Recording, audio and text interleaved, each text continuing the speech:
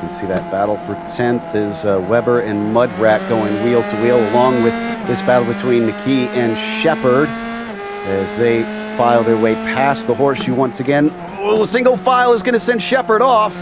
Shepard unfortunately thought he had some room to brake, and on the outside of NASCAR Bend, he just got fed into the green stuff.